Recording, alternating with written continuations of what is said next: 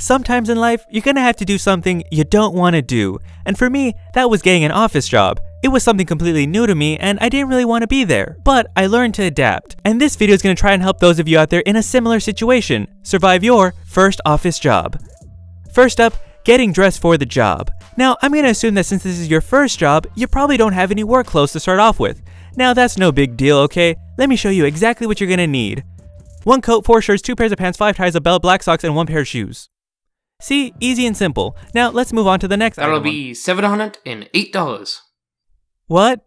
The clothes. It's gonna be $708. But I don't have that much money. Well then, I recommend you get a job so you can make more money. What do you think the clothes are for? They're so that I can get a job, so that I can get the money. How am I expected to have $700 before I can even go get a job? What am I supposed to do? Go out and suck some dick for a work outfit? So, now that you got your work outfit, you're gonna need one more item that is very important. A briefcase. This bad boy is gonna help you carry all your important work files, your writing supplies, and basically everything you need to be able to take your work on the go. As for me, I made sure my briefcase always had a protein bar, a bottled water, and a banana. Oh yeah, that's right. My briefcase was just a lunchbox because I'm a terrible worker. Next, learning the office supplies. Now, an office has a lot of different tools and supplies that you're going to be working with on a daily basis, and it's important that you use them correctly. Every day, you'll probably have to print out a large amount of papers. It's just the nature of an office job. So even though it might seem weird, it's actually perfectly normal to print out hundreds of pages at a time. What's not normal though is to take those freshly printed pages and hold them against your face to feel how warm they are. Apparently, people think that's weird. Next, sticky notes. You can use them to take down a note and stick it to your desk or computer so you don't forget about it later. It's perfectly okay to do that. What's not okay to do is stick 50 of them all over your cubicle like you're trying to solve a murder case. Especially when most of those sticky notes are just different lineups and rotations you would use if you were the manager of the Los Angeles Dodgers.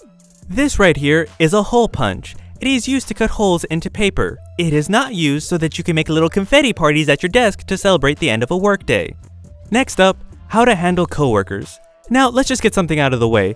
The people you will work with at your office will behave nothing like the people from the TV show, The Office. At no point will someone drop a 5-gallon pot of chili on the floor or kiss a gay man to prove they're not homophobic. If that actually happened, I wouldn't be making YouTube videos right now. I'd be out there applying for jobs.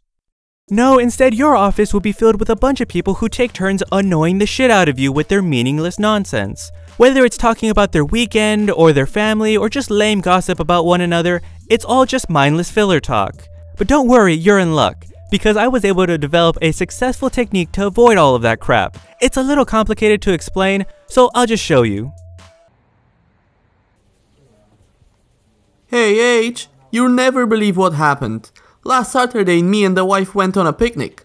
In a pumpkin patch. We even took photos. You should see them. Go back to your fucking desk! Okay then, back I go. Don't need to tell me twice. This guy knows when he's overstayed his welcome. And now, just a final bit of advice. Keep it fun. Look, at the end of the day, work is work, and we're all gonna have to do it. So I recommend that you find something in your work that can bring you joy. And for me, that one joyful thing was something so simple. You see, I worked at an office for 2 months, and throughout those 8 weeks, I constantly referred to the fax machine as the fucks machine. Now, I'm not sure if no one really noticed, or maybe they just thought I had a speech impediment, but either way, no one ever called me out on it, and that brought me so much joy every single day. Oh, and also every time someone asked me for a hole punch, I would imagine they were talking about fisting.